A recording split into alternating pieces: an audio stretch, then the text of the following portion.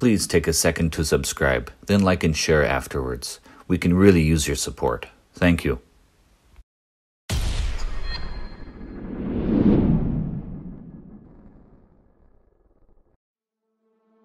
CERN, the European Organization for Nuclear Research, an intergovernmental organization that operates the largest particle physics laboratory in the world. It is based in a northwestern suburb of Geneva on the France-Switzerland border.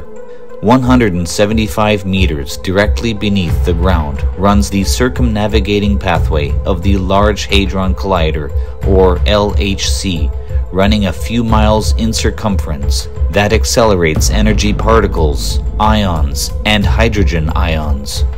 Scientifically, the purpose of the collider is to experiment with particle physics, according to the official record. But interestingly, they admit that they are trying to create the conditions in pre-Big Bang cosmology to mimic how the Big Bang occurred. That's right. The godless scientific community rejects God's creation of the universe as it is told to us in Genesis 1:1. So it is trying to create a natural explanation for the emergence of our universe and the existence of space, time, and matter. Much of the world buys this nonsense, of course, but creating a false narrative of the emergence of the universe is just part of what is truly going on at CERN. Now, besides what is deep below the ground, CERN headquarters is just a stone's throw from the French border. Immediately across this border is the small community of Saint-Genès-Poilly, now at the center of CERN activity. This town is likely the very reason why CERN was built on this very spot. The area dates back to the Roman times, and it is widely believed that an ancient temple once stood here dedicated to Apollyon, the destroyer. Apollyon is the Greek for the Hebrew Abaddon, meaning destruction. Apollyon appears in the Bible as both a place of destruction and an angel of the abyss.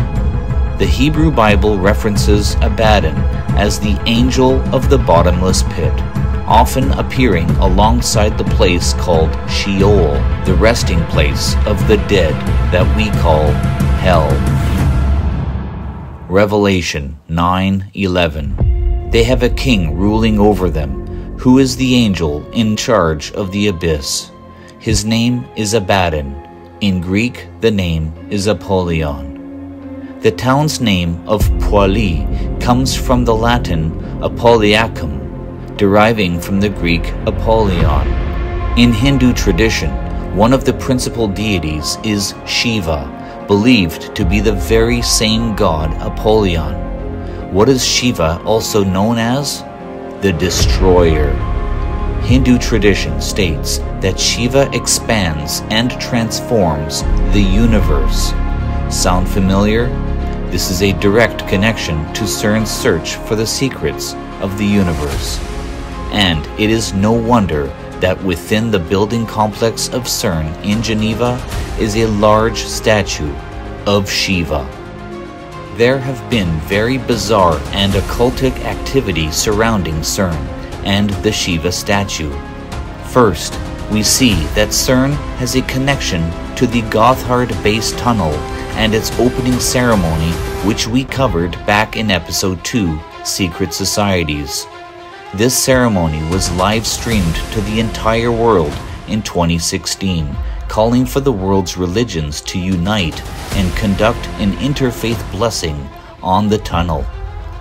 Similarly, CERN produced an extremely bizarre video called Symmetry, an operatic sci-fi performance described as a dance to the cosmos that eerily resembles possessed people reaching out to a dark evil entity, performing a ritual around a seance circle, calling upon entities into our reality.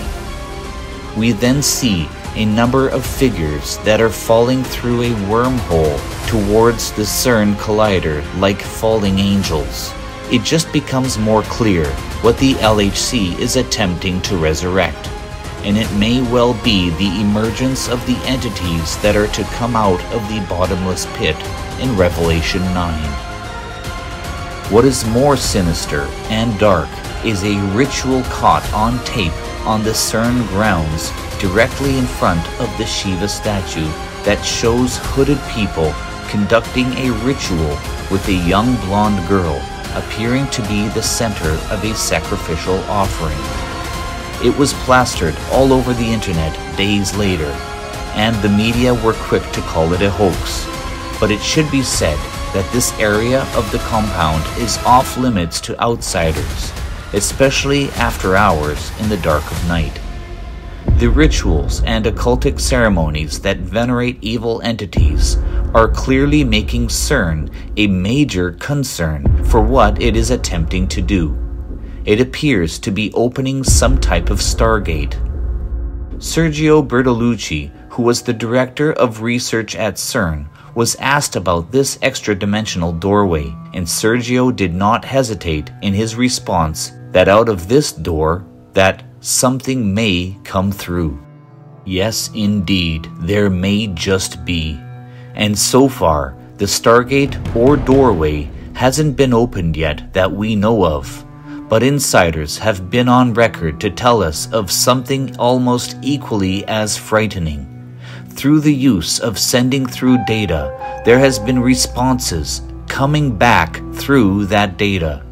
That's right, they're saying that they're sending information through to another dimension, and there are intelligent responses to these signals. One of these scientists went on to echo what Bertolucci had said, and that is that they may soon be able to reach through the other side and bring back whatever that intelligence is, even though they have no idea what it is. Well, we can tell you what the intelligence is, and it isn't friendly, because Abaddon isn't called the Destroyer for nothing. Because once it and the other entities enter our realm, it would bring hell on earth. This lines up with Revelation 9 and the time of the tribulation, when the Antichrist is given full reign to bring its oppression on the world after the saints have been removed from the earth. Given all of this information, is it possible that CERN will have something to do with the opening of the bottomless pit as described in biblical prophecy? The beast which you saw once was, now is not, and yet will rise out of the abyss, or the bottomless pit. Revelation 17:8. As we saw in the previous presentation in Episode 8, The Unholy Trinity, we explored the identity of the beast and how he has to be resurrected from the dead in Sheol, or the bottomless pit, to make his return to fulfill the prophecy of the Antichrist in the 7-year tribulation. We can see now that this is a very possible way for that to happen. Revelation 11:7. Now when they have finished their testimony, the beast that rises up from the abyss will attack them and overpower and kill them. This couldn't make it any more clear than that. The person who is the beast or the Antichrist will be coming from hell. And for Lucifer to ensure it happens, he uses the people and institutions under his influence to get it done. He had to wait for nearly 2,000 years for mankind to develop the technology in order to mimic that only God can do, to bring someone back. The enemy has been slowly programming the masses to accept the idea of other dimensions and the crossing over of beings from one dimension to another. We've been seeing this all over on the movie screens recently. The highest grossing films today feature multiverses and portals, making such a phenomena seem normal and acceptable.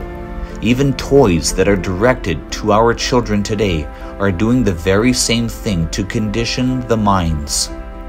The most popular show streaming today, called Stranger Things, is about creatures from a dark, hellish dimension crossing over into our world through portals that are opened by scientific facilities like CERN.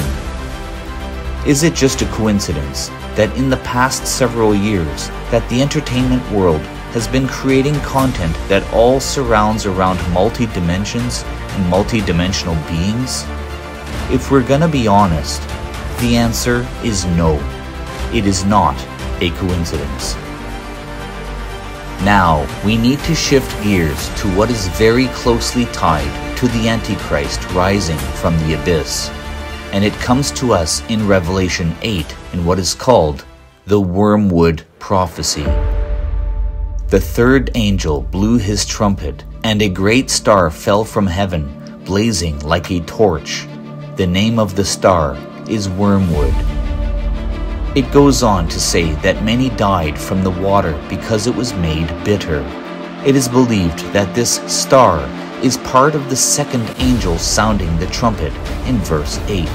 And as it were, a great mountain burning with fire was cast into the sea, and the third part of the sea became blood. Experts suggest that both the Wormwood star and the great mountain were part of one very large asteroid that breaks apart either as it enters our atmosphere or shortly beforehand when an attempt to destroy it by a weapon from Earth. Thomas Horn, lecturer and best-selling author, reveals one major prophecy when given a vision and revelation of the asteroid, states what he saw in the vision of Earth's future. He experienced it as though he were present when the asteroid hits the Earth as it violently shakes, and a tsunami wipes out the coastlines. He then witnesses the second asteroid hit the Earth, which later darkens the entire sky. He was then given the name Apophis in this revelation. Apophis is the Egyptian god of chaos, but what is more frightening is that in 2004, it was revealed that an asteroid with a diameter of 370 meters was observed to be on a collision course with Earth. This is roughly the length of 4 football fields. They called it 99942 Apophis. The probability given for an impact was 2.7%, and the date would be on Friday, April the 13th, 2029. However, insiders at NASA and other expert astronomers reveal that the likelihood is far greater for that very date. At 20 million metric tons traveling at 28,000 miles per hour, it would equate to 65,000 atomic bombs going off at once. The good news, however, is that God's church is not appointed to experience the wrath that is to come. That is, we will be long gone by the time this event occurs. However, the event does precede the second coming of the Lord Jesus Christ. Luke 21:28. And when these things begin to come to pass, look up and lift up your heads, for your redemption draweth nigh. This calls for us to take the opportunity while we still have it. The Apostle Paul said, "For I am not ashamed of the gospel of Christ." Romans 1:16. For this is the power of God that can convert from the Jew to the Gentile, to bring man down to their knees to repent and call upon Christ as the only way of salvation, and to bring the mercy of God to avert his judgment on the wicked. The book of Joel in chapter 2 paints us an eerily similar picture of doom and destruction like what an asteroid could cause. Yet it also tells us that if we call upon the name of the Lord, we shall be delivered, and destruction will not come.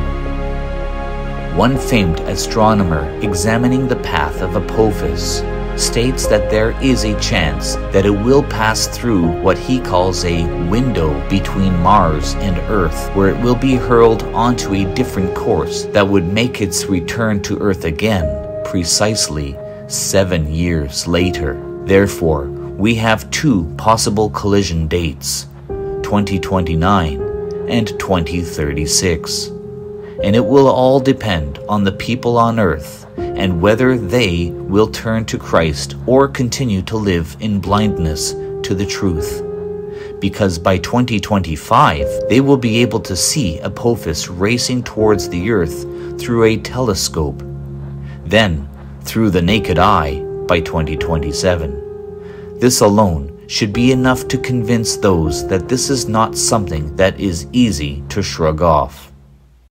Up next, a cultural and intellectual movement that believes that it can and should improve the human condition through the use of advanced technologies. It is a force on our doorstep that is promised to soon erase everything that it means to be human. The godless approach to immortality through the mechanism they call transhumanism. Here on Mysteries Uncovered.